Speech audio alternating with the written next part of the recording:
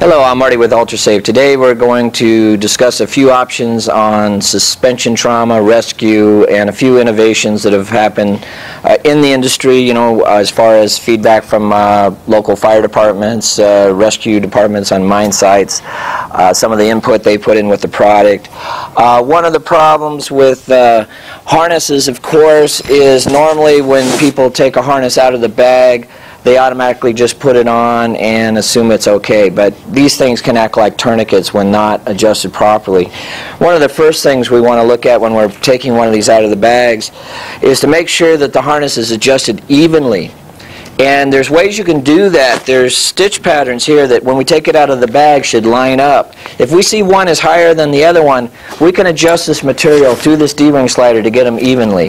When we're picking this thing up, it's like a four-leg bridle. Both sides should be even. That way when we have a downward drop, the impact to our spinal cord is even. We don't have to worry about snapping our back or doing more injuries to ourselves. They have torso adjustments, leg adjustments. When we put this harness on, it should be adjusted to our body size, not the person before.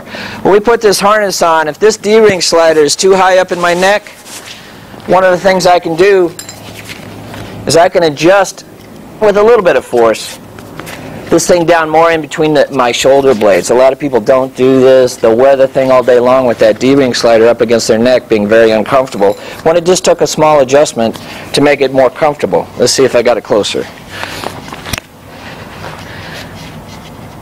I feel a little more comfortable there. Also, the torso adjustment we want to have right. Guys may have the torso all the way up, and you'll see them walk around with the leg straps like a wedgie all day long.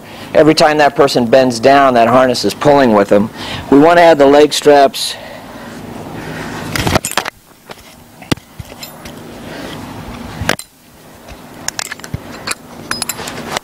more horizontal to the ground versus in this position. This is going to let us know that we've got this thing up way too high. We can bring it down, but let's keep in mind that we also want to bring the leg straps up where they should be. Now, a lot of the old-style harnesses, especially not adjusted properly, can act as a tourniquet if you don't have them on right. You have these 1 3/4 straps that have a tendency to act as a tourniquet on the leg. In a drop when someone's hanging for a while, the blood will pool in the legs, becoming toxic. Blood clots can develop, and we've had a few suspension trauma fatalities in the industry. To prevent that, you'll see a lot of companies coming up with this on their harnesses, making the surface area around the leg wider to allow blood flow to pass through. Dealing with the fire department, their request is, you know, they have the exercise straps. A lot of times they're in the warehouse during a drop. They're not with the person. Why can't we make this harness more like a saddle, something you could set in all day long? So you'll see a lot more companies coming up with harnesses that have the leg straps here, a butt strap in here where the person can sit. The exercise straps don't work very well if you're knocked out, so we want something that's not going to restrict the blood flow. This is one of the new designs on the market.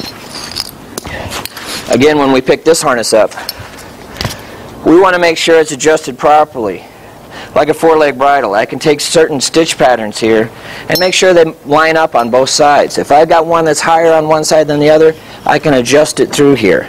I want to make sure that the same thing happens on the front. Again, it's like a four-leg bridle. When I put this particular harness on, a lot of people take it out of the bag because it has a X-pad on it. It's important that we pull out the excess webbing that gets caught up in this thing, so we have the torso adjusted properly to begin with. Sometimes people just leave that excess material on there. They think the torso is too short. They'll lengthen this, and all kinds of problems can happen in a drop. Now, when putting this harness on, again, we don't want the leg straps like this. If I have it in this situation, I can lower this torso, getting these leg straps more horizontal to the ground. Again, when I bend down, this harness should move with me and not against me.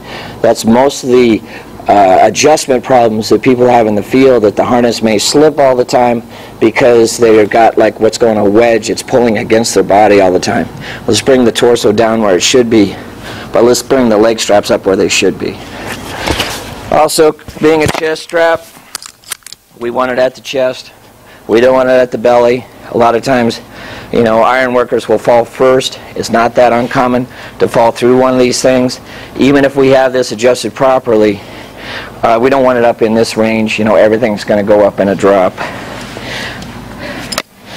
Now in this configuration, if I take a drop in this harness, instead of having the tourniquet on, I have a lot more surface area, or I actually have something where I can sit on. It gives you another option besides the exercise straps, especially if I'm knocked out. I'm in a saddle to begin with, so it gives your employees a little more time as far as rescue is concerned. Now with the UltraSafe product line, we already have one block and tackle system that the fire departments and a lot of the mine rescue teams have helped us put together through the years. Here's a new product from Germany that we have to add to different scenarios, especially in windmills or tower cranes. It's pretty much a self-rescuer, or it also can be used with the rescue pole like our other system. The components are basically carabiner on each end. This will allow you to self-rescue at about 3 foot a second. If you've got a tower crane that's on fire, you can put 500 foot of line on this. If you're in a windmill where you got the same situation, hopefully it'll allow them to self-rescue themselves. If the person's knocked out or we can't reach them, we also can get this optional rescue pole, where again, you know, if we have this harness adjusted properly in a drop, the D-ring is going to go above our head. It will allow us to hook this in, so we'll be able to pull the person up or down to the lower level. So we'll demonstrate that and see how it works. Here we have one of our victims in one of our new trauma pad harnesses. How do you feel so far? Feel good. You're not going to pass out on me? No. Feel pretty good. We're going to put a little pressure on him, see how he feels. Let's go ahead and raise him up, right? Now, in a drop, we can see as this goes up, the D-ring goes above his head. Let's stop him right there. How are we doing so far? Feel pretty comfortable? Could I go ahead and go on my break now and come back and get you later? Or do you want us to rescue now? Okay, we're going to rescue him now. So now that the D-ring is slide up above him, he has the pads on his legs. It's not constricting the blood flow. He feels a little more comfortable. He actually has a butt seat in there too. Let's go ahead and hook into him with our new system. See if we can rescue him. Okay, now that we have him hooked, one of the things that we want to do is take the tension, or take the slack out of the line. He's going to be hooked to a lanyard. We don't want to cut that lanyard and have another jolt on the body. So now that we have that, now that our operator up top can turn the wheel.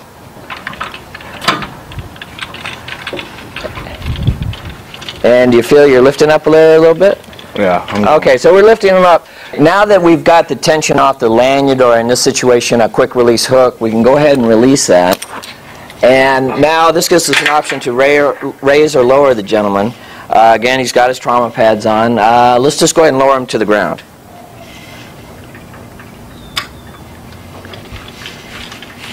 At a controlled rate. Now, how does our victim hit? Now, if this was a real situation, what we would do, of course, is get him to the ground. We would lay him down in the seated position. We would have him sit up in the seated position. We don't know how much toxicity has developed in this range here. We would release one leg strap. We would allow the flow up into the torso, in through the kidneys, in through the liver to filter that. 5 minutes later, we might click the next one off and allow another 5 minutes. Let him sit there for 10 to 15 minutes. Then we get the victim up. What happens is normally they'll just click the leg straps off and the blood will run into the torso, causing a toxic shock or toxic death. Now let's do another test run at a higher height using our test weights. We're going to perform a test drop now with a 220-pound rigid test weight to kind of simulate what would happen in a tower crane or windmill in an emergency situation in case someone had to self-repel, and what the speed of drop would be. So let's go ahead and take a drop and see what happens.